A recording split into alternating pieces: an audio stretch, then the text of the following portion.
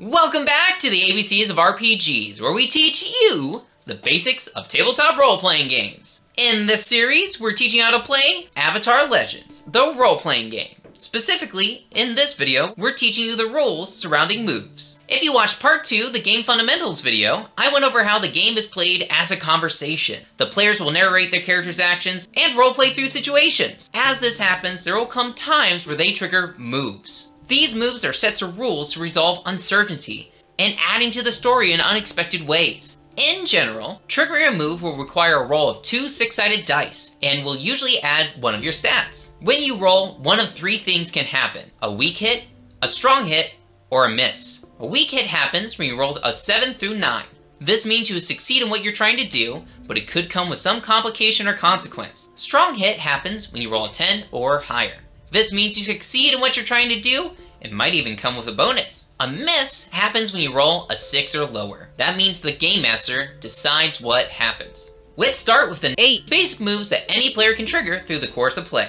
These can be found in Chapter 5 of the core rules, and there's a helpful summary of them in the appendix. First up, assess the situation. This can happen when you're trying to find an escape route, looking for danger, or anytime you want to get some information in a tense moment. When you assess a situation, you roll with creativity, and on a weak hit, you can ask the Game Master a question, while a strong hit will let you ask 2. Next is guide and comfort. Anytime you go to offer wisdom, guidance, or comfort, you will trigger this move. You'll roll with harmony, and on a weak hit, the target can choose between 2 options. They can clear a condition or 2 fatigue and ask you a question that you must answer honestly. Or the other option, they can shut you down and inflict a condition on you while shifting your balance. On a strong hit, they must accept your offering and you shift their balance. The third is intimidate. This one is simple. It triggers when you threaten someone. You roll with passion, and on a weak hit, the target will choose from one of the options listed in the rules. They could run away, they could back down, they could give in, but with some stipulation,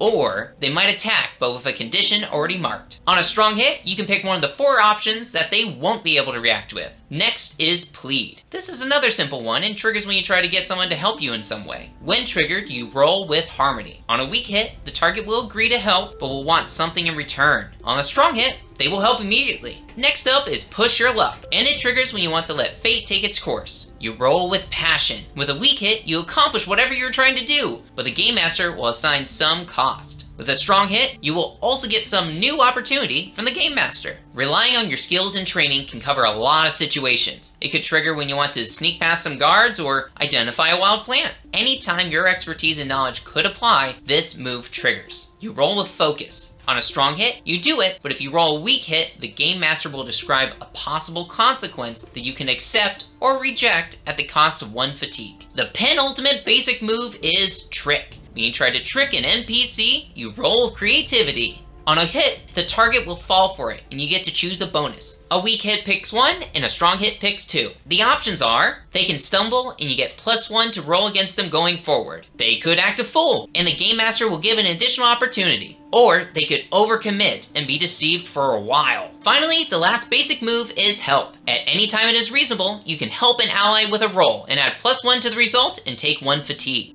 The next set of moves all have to do with the character's balance. All characters have at least 1 principle, and these moves can be used to affect the balance of yours and others. If you ever take an action in accordance with one of your principles, you live up to your principle. You mark 1 fatigue and roll with that principle instead of the stat. For example, a character with the Pillar playbook might trigger Guide and Comfort by assuring someone they did a good job. Normally, the character would roll Harmony, but this could also be in accordance with their Support principle. Sometimes you'll want to call someone out on their principle. If you know someone is acting in a way that contradicts one of their principles, you roll with the target's principle, and on a hit, they acquiesce and change their ways or mark a condition. A weak hit will allow them to challenge you back. They can shift your balance, or you can choose to mark a fatigue. If you miss, then they will convince you to act on one of your principles instead. If an NPC calls you out on one of your principles, then you can deny a call out. You roll with the principle that you are being called out on,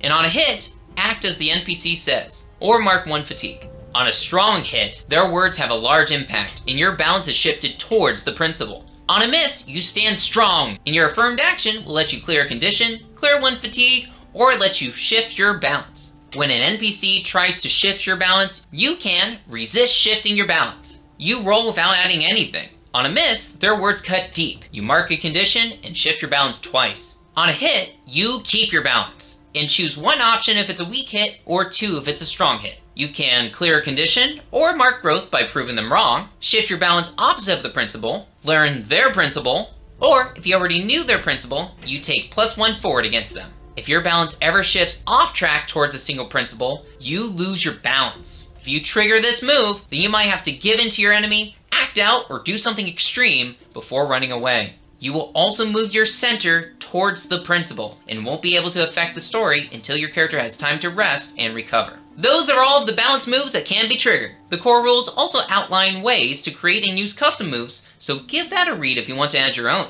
Next video, we go over combat exchanges. Small exchanges where you use your elemental bending, weapons, or technology to fight. Keep on learning, and we'll see you in the next video.